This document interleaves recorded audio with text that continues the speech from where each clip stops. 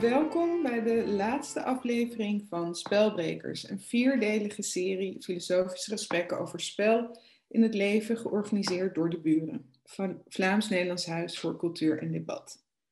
Today we will switch to English because of our esteemed guest Tereza. I'm Fiep van Bodegom, writer and critic, and moderating tonight from my home in Amsterdam.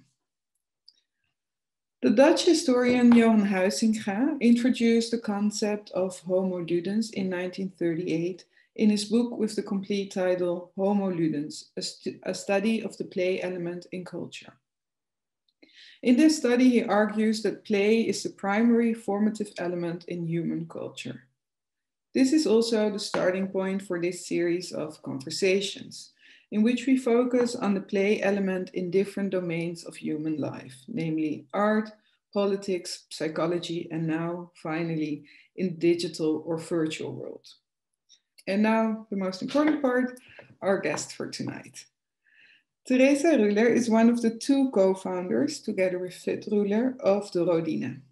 The Rodina is an Amsterdam-based post-critical design studio with an experimental practice drenched in strategies of performance art, play, and subversion. The Rodina invents ways in which experience, knowledge, and relations are produced and preserved. In their work, Tereza and Vit explore the spatial and interactive possibilities of virtual environments as a space for new thoughts and aesthetics. The studio specializes in video, user experience, installations, and visual identities. And since 2013, they've worked around the world in all these aspects as artists and designers. So I'll start the lecture by Tereza.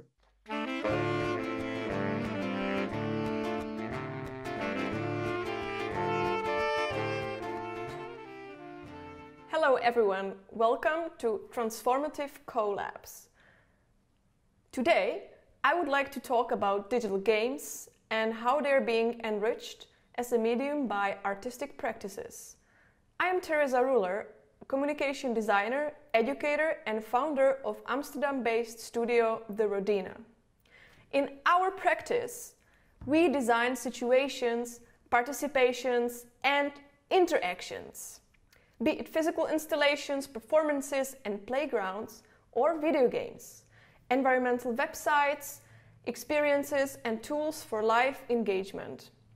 Playfulness and imagination, they play a key role in designing such projects.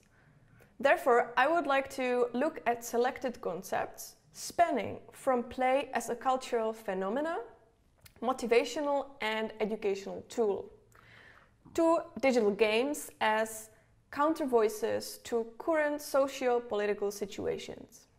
So let's dive into games used as emancipatory tools rather than ecstatic escapes. First chapter, from Comenius' Scuola Ludus to video games. During the Great Depression, a Dutch anthropologist, Johan Huizinga, introduced a powerful idea that the condition for culture is a free act of play. But already 280 years before Huizinga's book Homo Ludens, which was released in 1938, elaborated the concept of a natural and fundamental need to play. This revolutionary idea was theorized by Czech-born philosopher, ecological thinker, and a school reformer, Jan Amos Comenius, Jan Amos Komensky. His book, Orbis Pictus, is the first picture book ever made for children.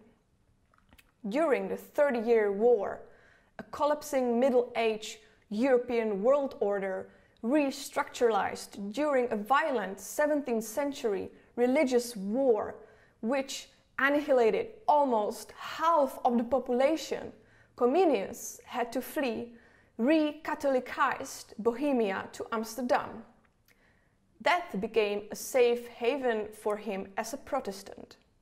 In exile, he developed a philosophy of education and revolutionized primary schools by integrating play and playtime and nature exploration.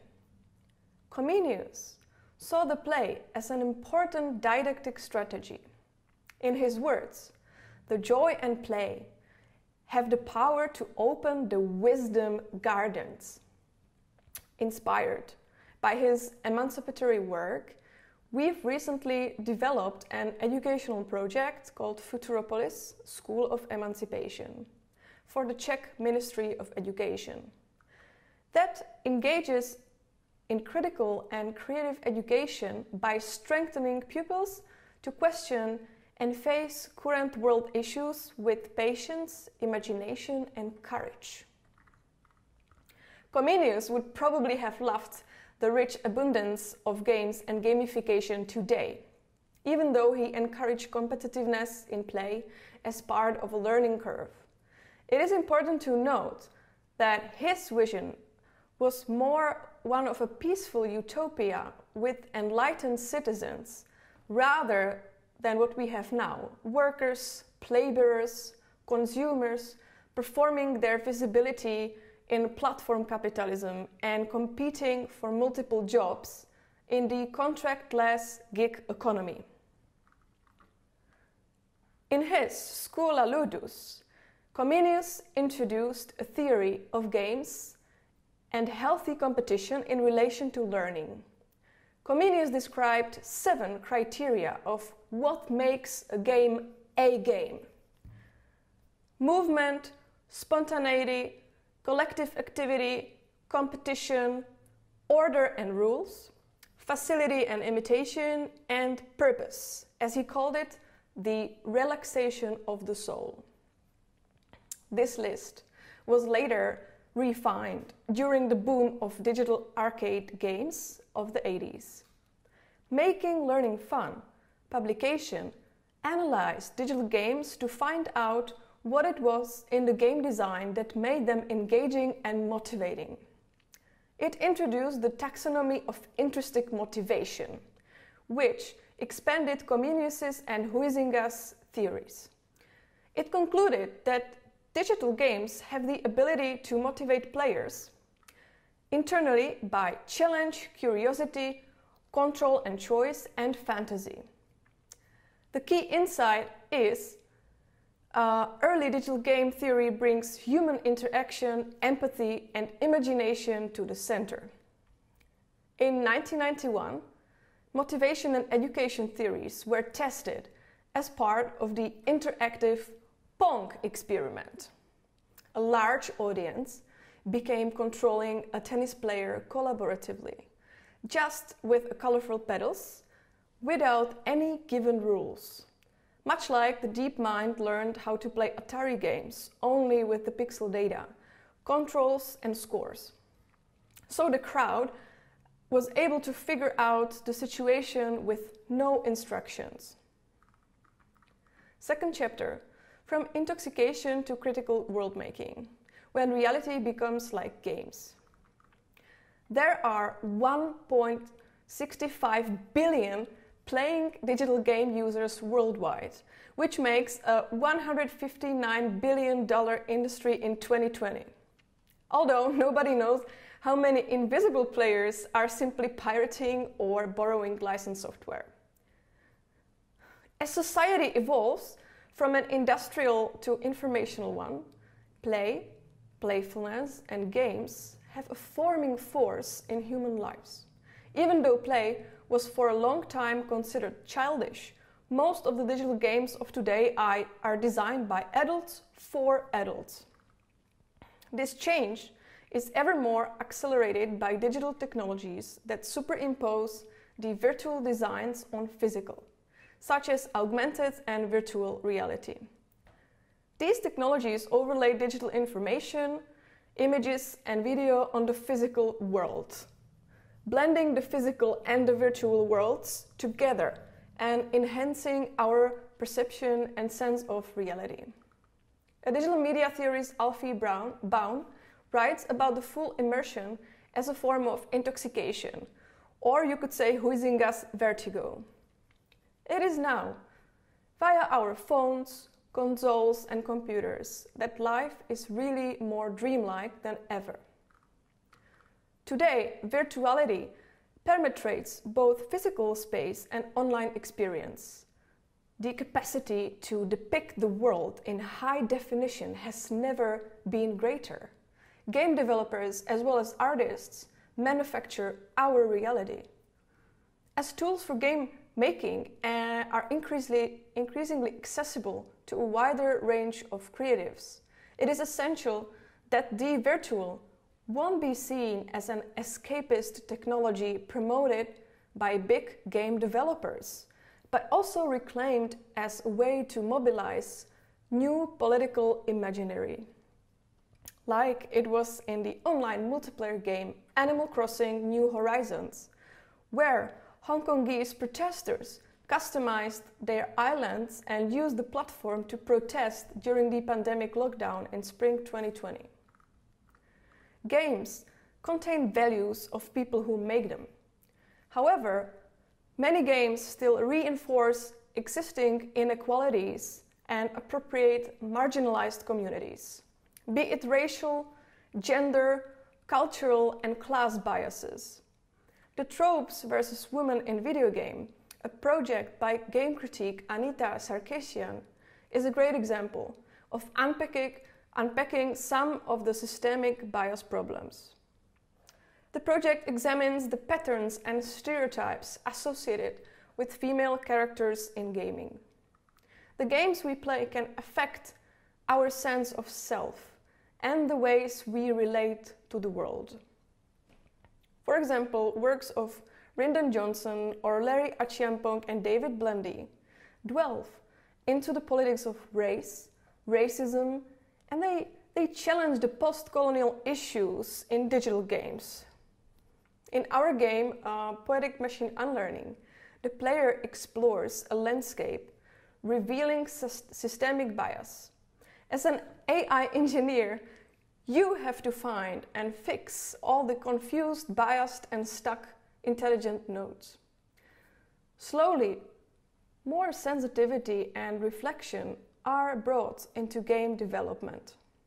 An excellent job of incorporating a character's culture history is game Never Alone. Folklore and traditions of Inupiat, those are native Alaskan people, are present throughout the game in a respectful way that enriches the player's understanding of these people and their experiences. The third chapter, fantastical proposals and embodying the kinship. Digital games are important not only because of their cultural ubiquity or their sales figures, but for what they can offer as a space for imagination and critique.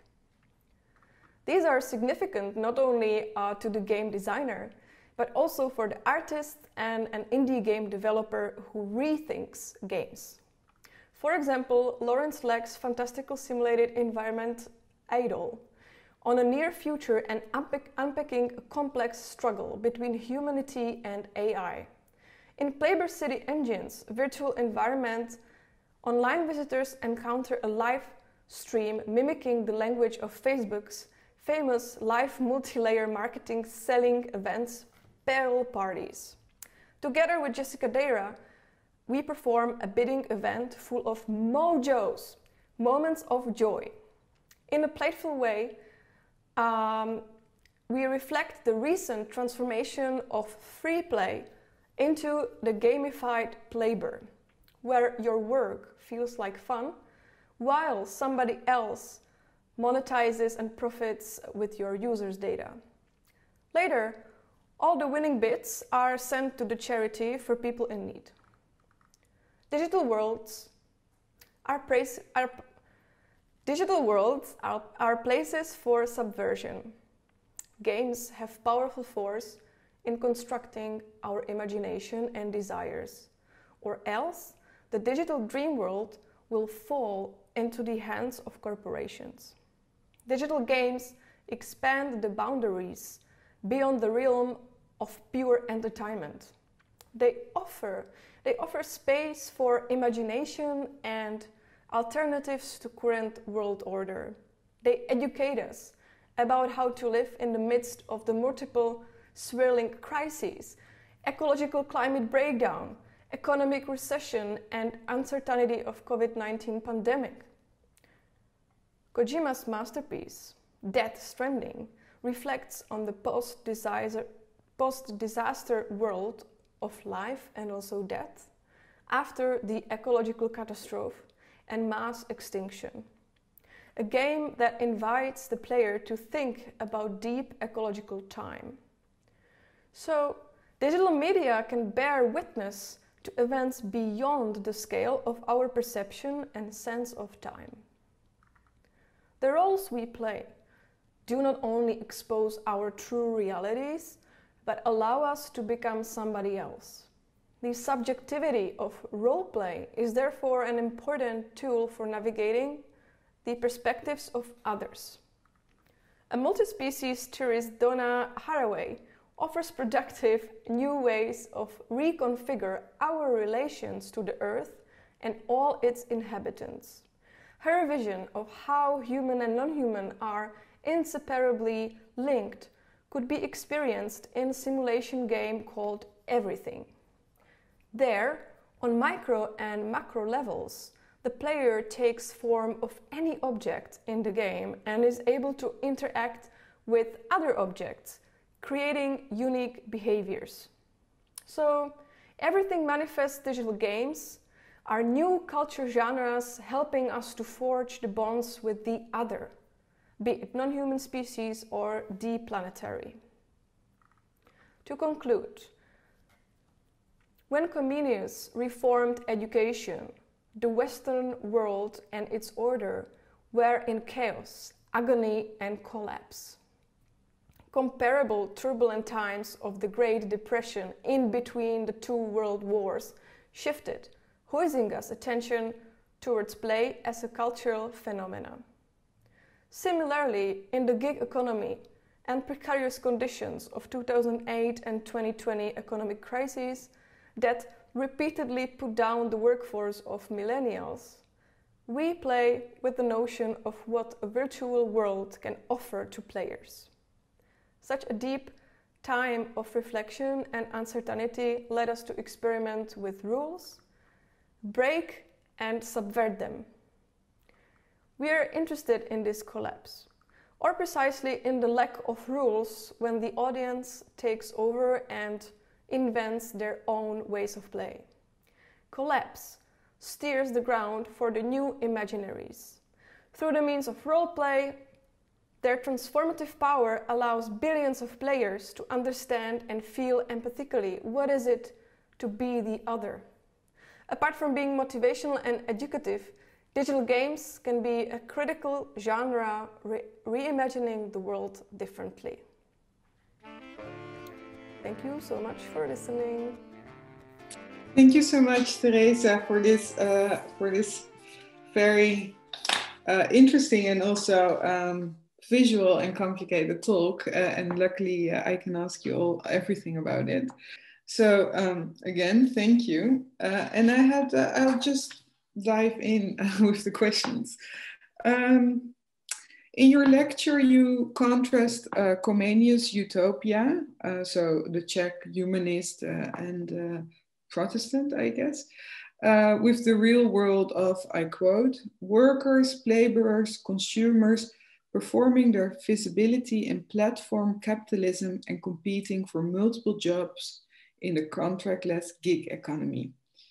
So I feel this is a somber description of the world we're in at the moment, but maybe you could explain a little bit the terms you use, because I have the feeling they're very important for the rest of your story. So what do you mean with these terms like workers, laborers, consumers, or platform capitalism, and also contractless gig economy? So where should I start? Maybe, yeah. Thank you so much for having me, inviting me for these more philosophical lectures. I think it's quite exciting as a visual designer to take part in this series. It's great to be here. Thank you. So Playber and Playberers. I came upon this term, which was actually coined in 2005 by other philosopher, which I just forgot.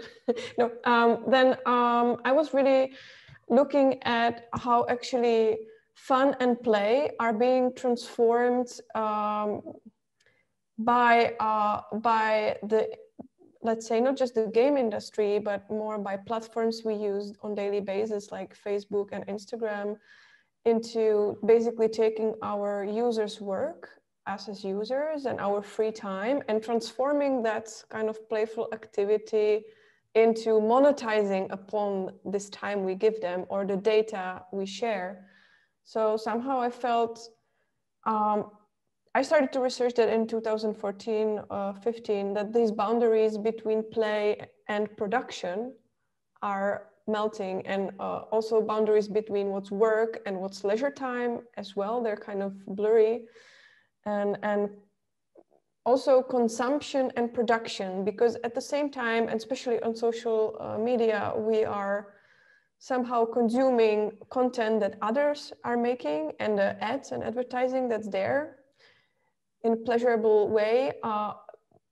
But as well, we're kind of contributing to these platforms. We are making the content and we are making the work for them as well. So I felt this is really strange phenomena and I wanted to dive into that. So most of my projects, when I can do what I want, are around the topic feeling or expressions around what the playber is, what does it mean to be the playber, the worker in this visual industry that produces a lot of images. Yeah. Yeah, elsewhere you called it, I think, this personal data that's being mined, like the new oil of this new digital era.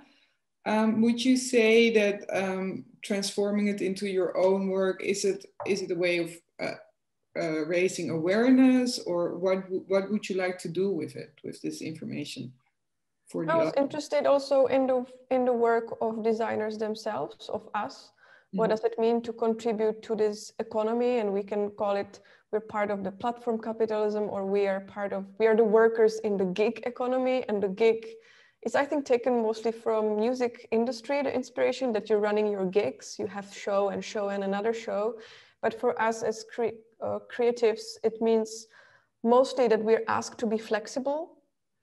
And we don't have really full big contracts. We're not really employees of any company. We are more kind of flexible workers running from one job to another. So that's also described, like that also contains a lot of uncertainty in these, and especially in these days, that you don't know what will you do next year or in few months. This kind of strange thing that you also have to pay your own taxes, your own security insurance, you have to save up for your own pension.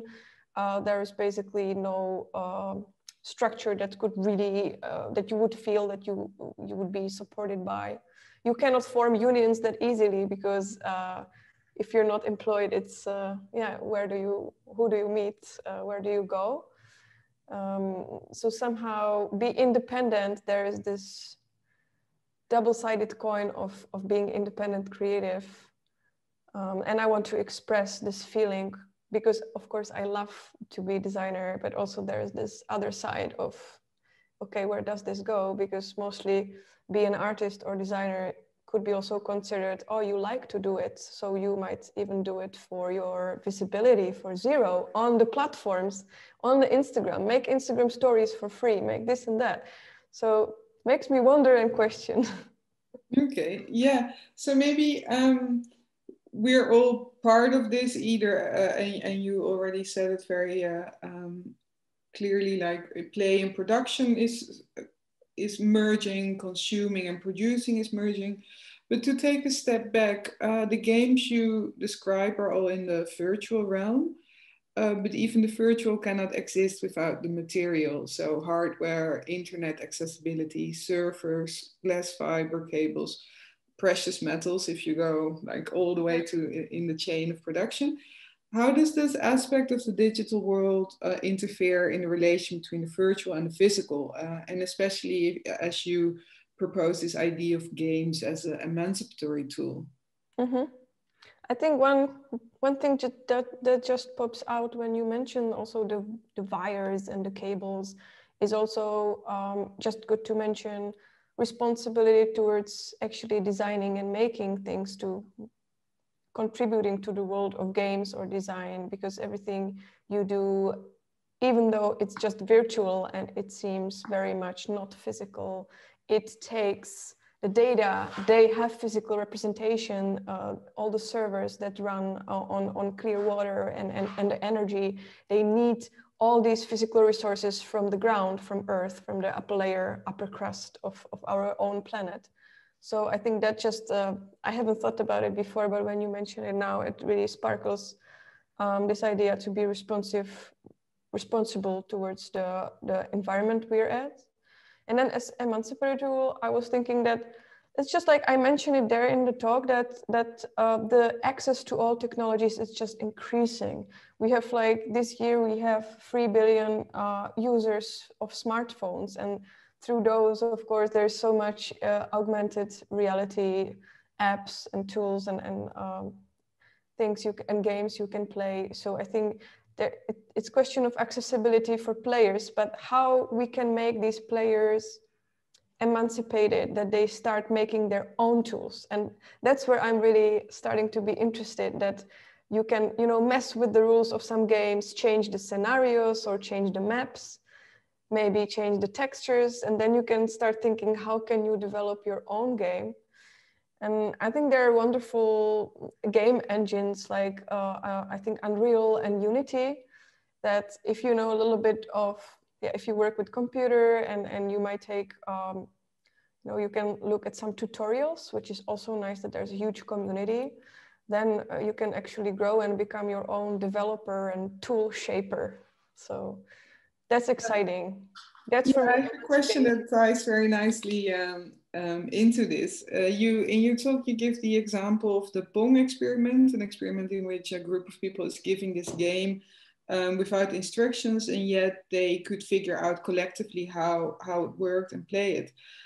Could you maybe tell us somewhat more about the importance of rules in digital games, and not only like what rules are made by the game maker and which rules are inherent to the digital form, maybe? So you already talked a little bit about almost giving the means of production to the player more than the maker of the game, but how does this difference matter between what is inherent to the digital form and what are the rules made by the game maker?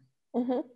I think with the, I think it's mostly like question on the game mechanics and affordances that we can, or possibilities that different games can give us. So if you have like the table games or board games, they would have different possibilities than games, role play, or that you can play outside on the playground as a kid, and definitely different than using technologies.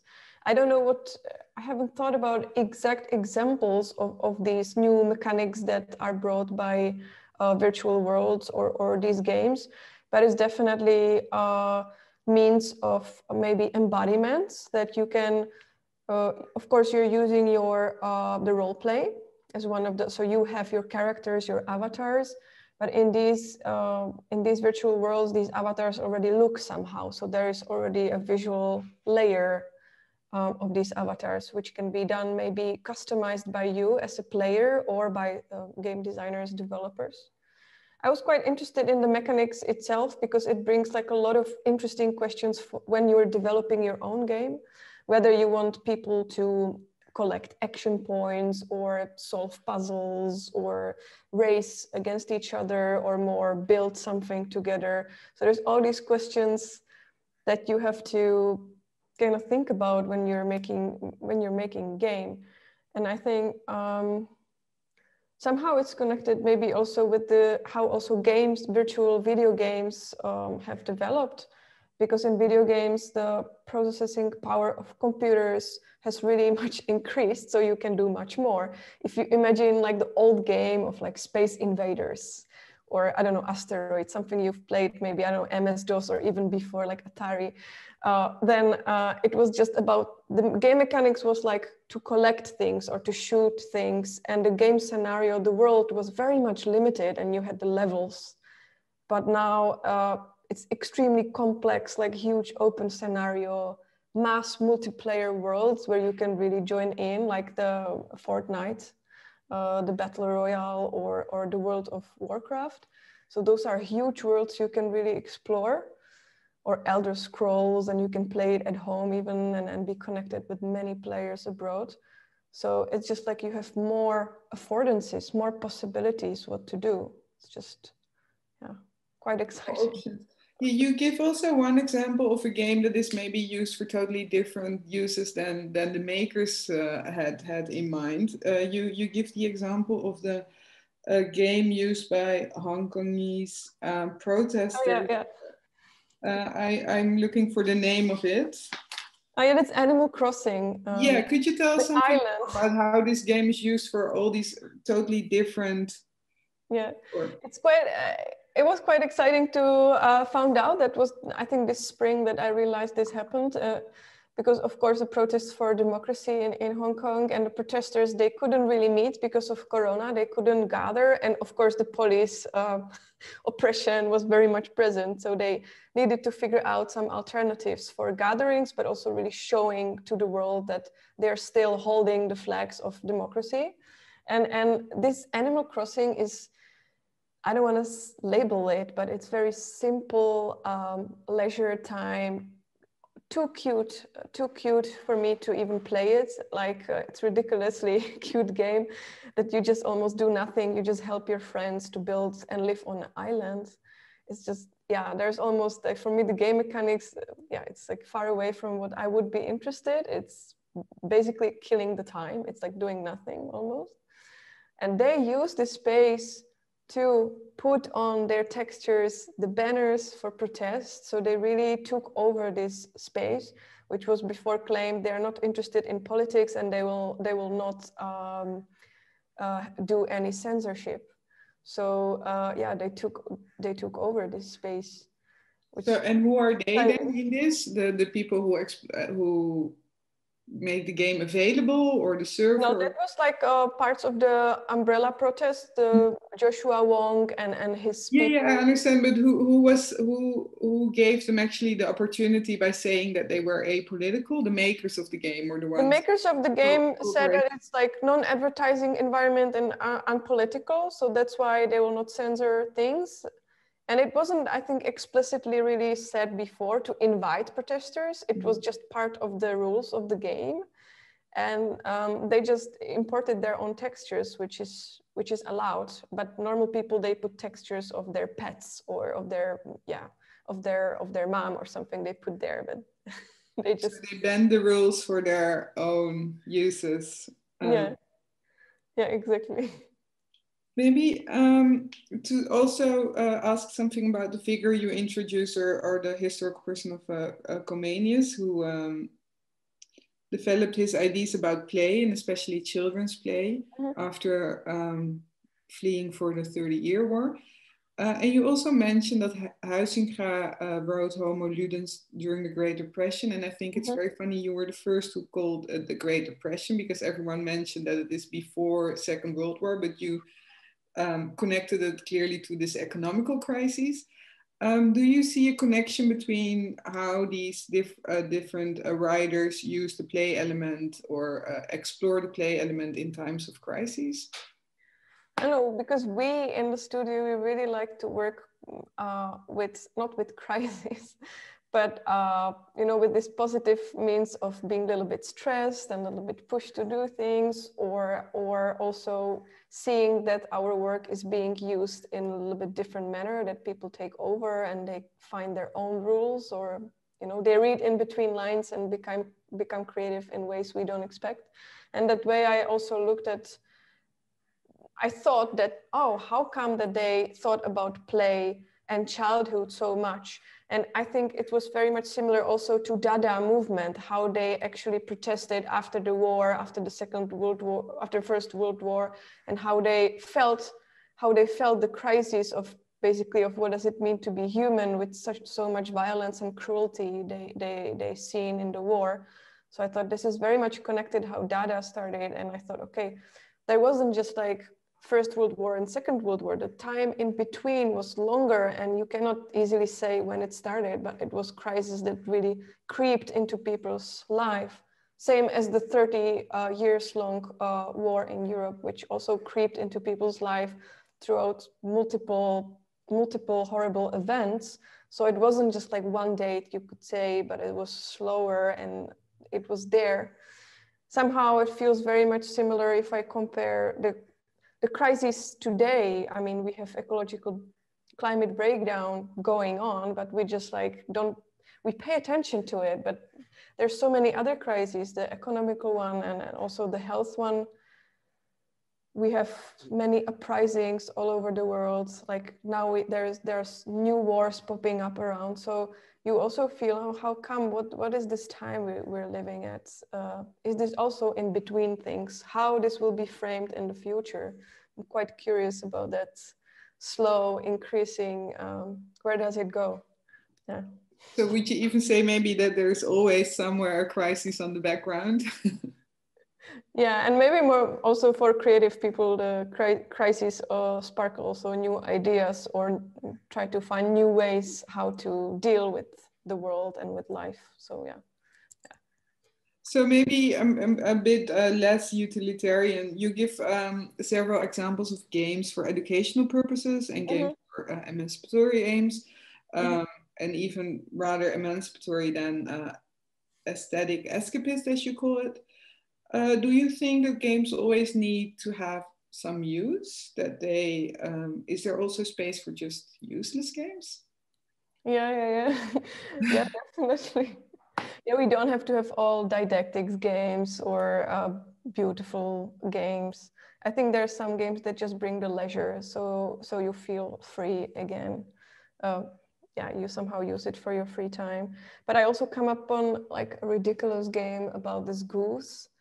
I think it's like new favorite game. It was just released recently, and that's like a very annoying goose that just walks around and bites people and destroys things around. And you play the goose, and you're just like, yeah, there is like nicely organized village, and you're trying to just bite it into everything. And so this just ridiculously again cute game that actually doesn't really harm, but you're just this annoying animal and.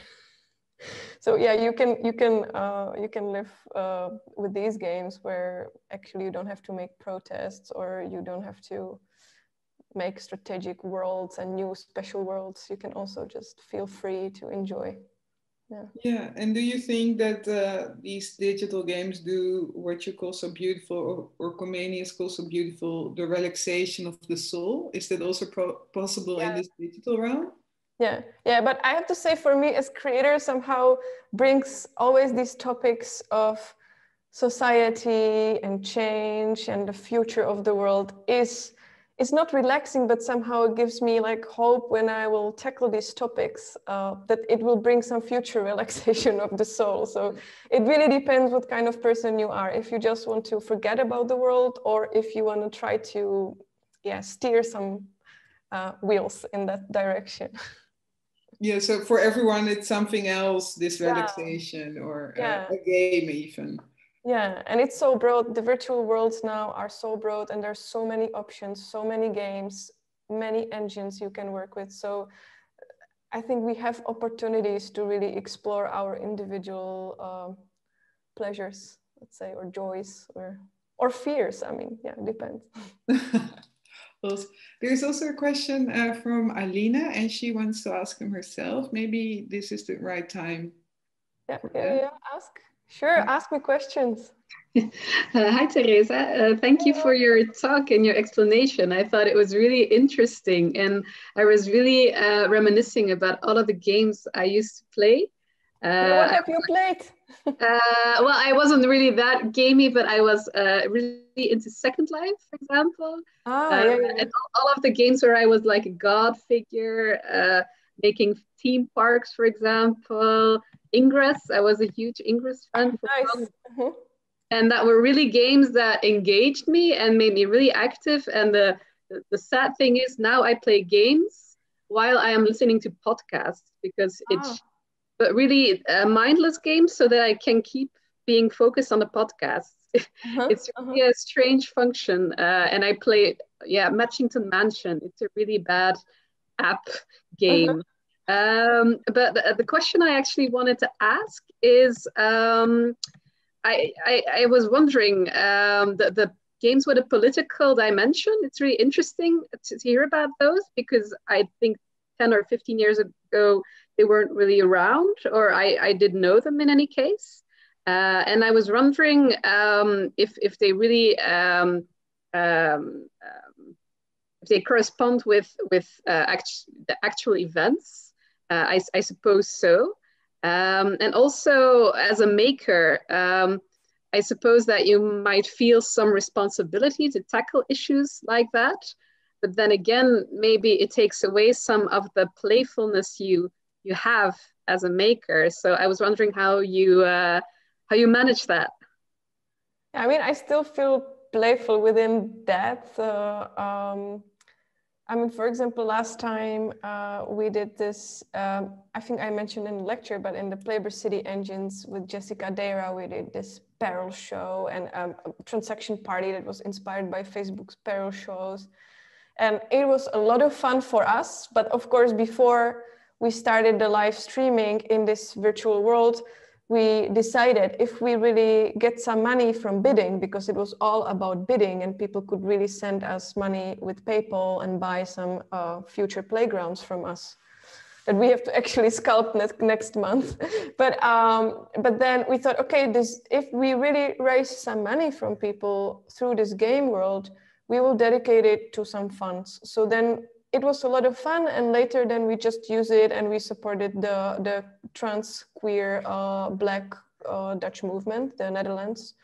So we sent it there, and we felt, yeah, this had a meaning. And we sent also half to fund of single mothers, because in Corona crisis, and especially in Eastern Europe, they're falling in between two chairs. They're not being supported by state enough, so they really don't have money.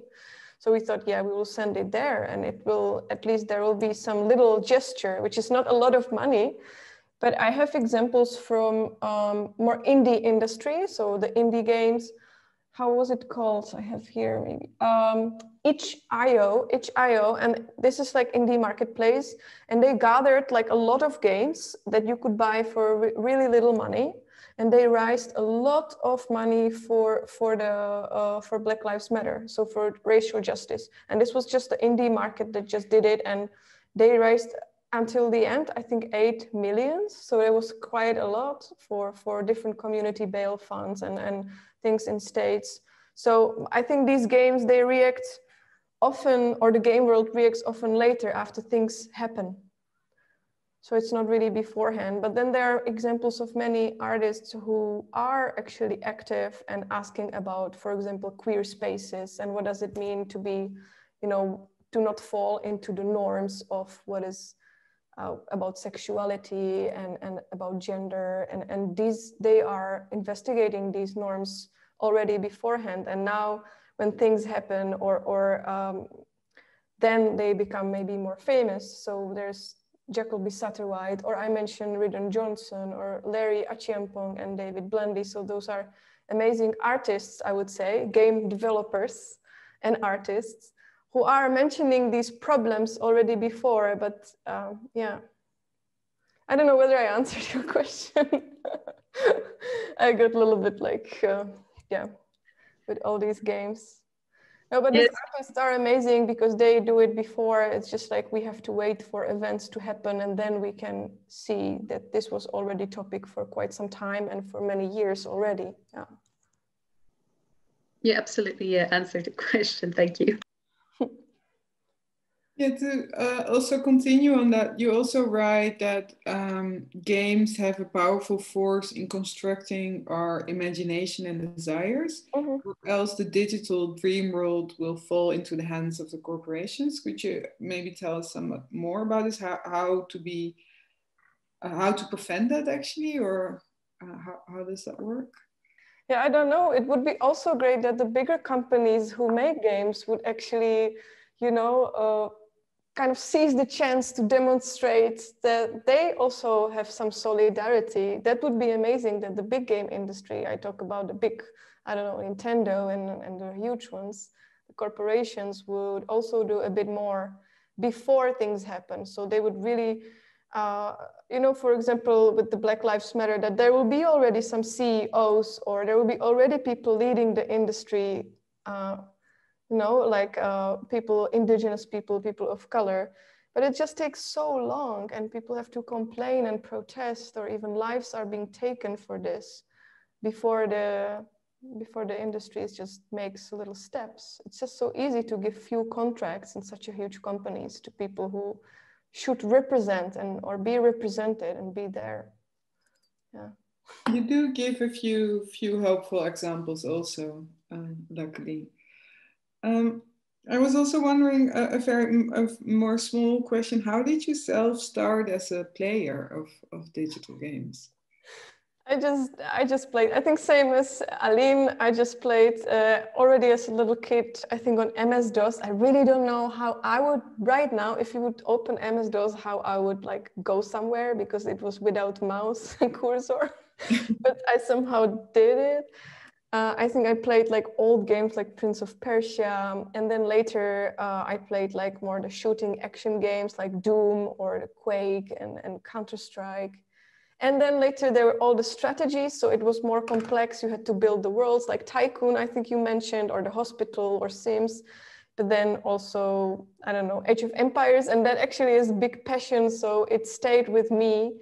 I still like to sometimes play Age of Empires. It's kind of reminds me Christmas time, you know, when you see your favorite fairy tale on TV, and a game of these games, they remind me kind of, oh, it's like holiday time, it's special time.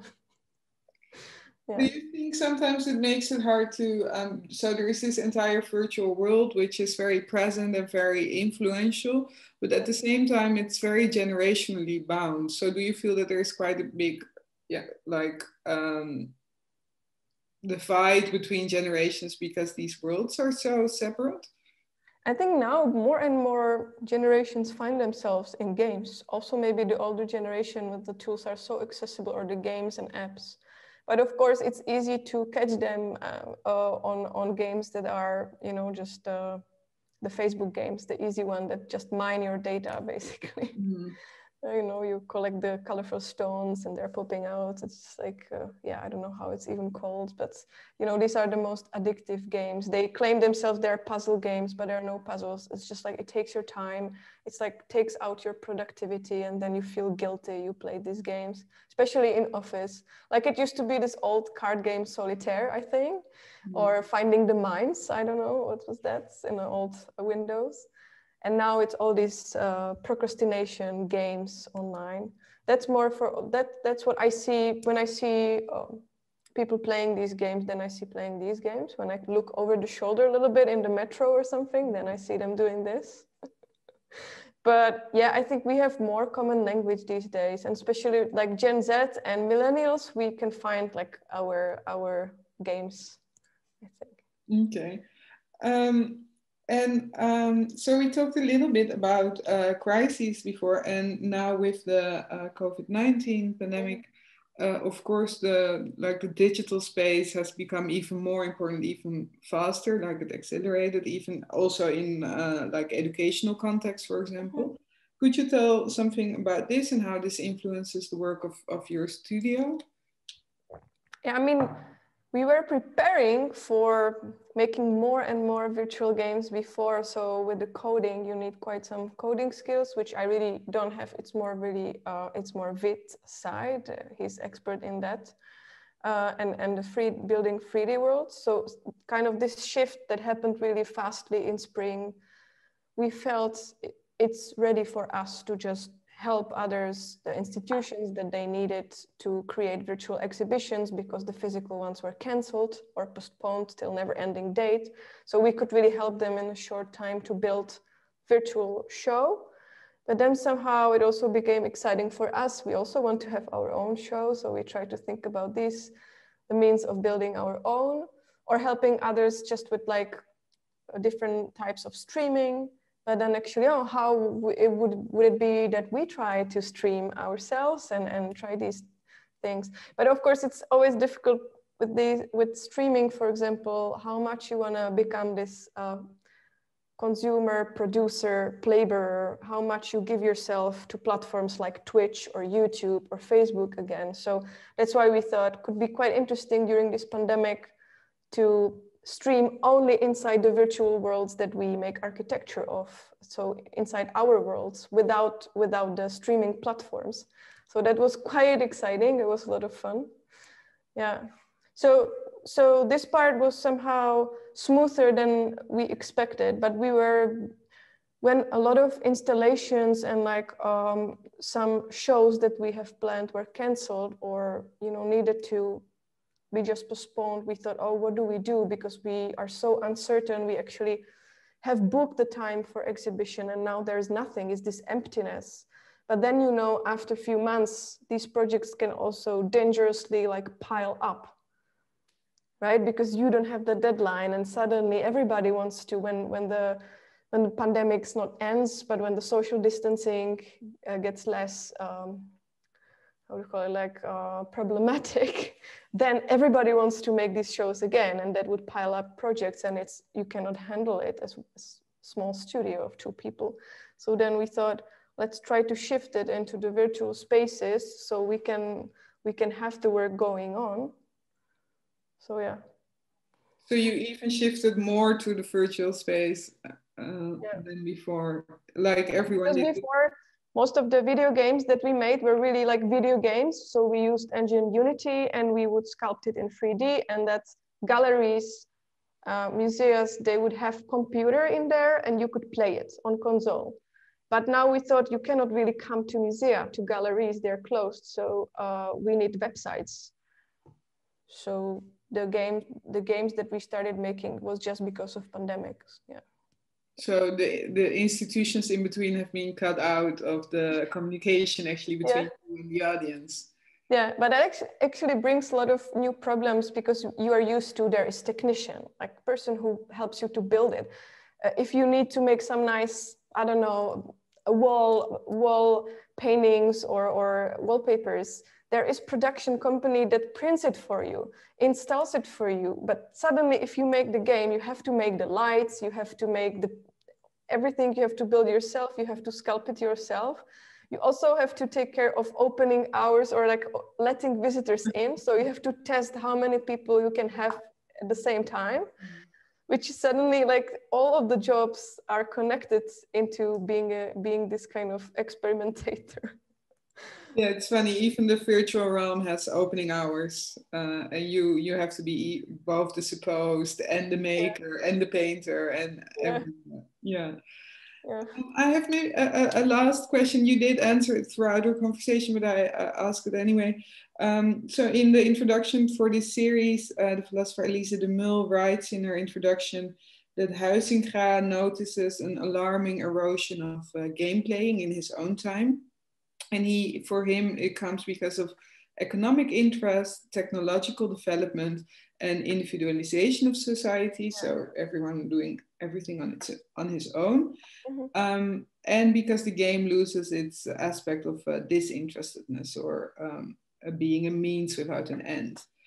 And he fears that the erosion of the game element is also the end of culture. So for you, do you recognize somewhat of his pessimism concerning culture? And in your case, of course, more specific digital culture, or are you a real optimist and do you not recognize anything of this? I hope to be more optimistic in that, in emancipation of the tools we have as creators and players. But somehow I recognize when he mentions that, I would more say for us, the fear is this, is more instrumentalization. So that the players or the users are turned into workers. So that's more going back to the platform capitalism and labor itself, that we are being instrumentalized or objectified as means of resources, ourselves, our data, our lives, our time, our playing time. So that's something I'm more afraid of than what he was at that time. Mm-hmm. So it somehow developed. I think he was very much right, but somehow it shifted towards this instrumentalization. And could you maybe, I don't know, maybe this is too big a question, but could you give one way for us as players to stay players without becoming either workers or consumers in this digital realm? I think I'm struggling with that myself. Mm-hmm. People often ask about, so how do you do with Instagram if you criticize it so much? Yeah, you can still find me on there. So it's very problematic. Mm-hmm. I think it's more about trying to be more like players, hackers in a good sense, in creative sense, that you try to understand the tools or the games themselves or the mechanics of them and try to dissect them or analyze them and use them for your own things in your own life somehow, or play with them in a way that it wasn't maybe designed for and expected that you will do that and take over. Yeah. Thank you so much, Tereza Ruller. So we have to use game for others, play them in another way than they're maybe made. Yeah. Experiment to break the rules, and I think that could be interesting. Thank you. Thank you so much, Fiep. Thank you too. Yeah, I will close a little bit. I'm looking for my instructions. So thank you also visitors for your attention and your visit tonight. Dit is de laatste avond in deze serie, maar de Buren heeft natuurlijk nog talloze andere activiteiten online en live. Mocht u geïnteresseerd zijn in de voorgaande avonden uit deze reeks met theatermaker Laura van Dolrom, politicoloog Anton Jäger en psychotherapeut en filosoof Jens de Vleming, dan kunt u die binnenkort terugkijken via de website van de Buren. Voor nu een hele fijne avond en dank voor uw aandacht.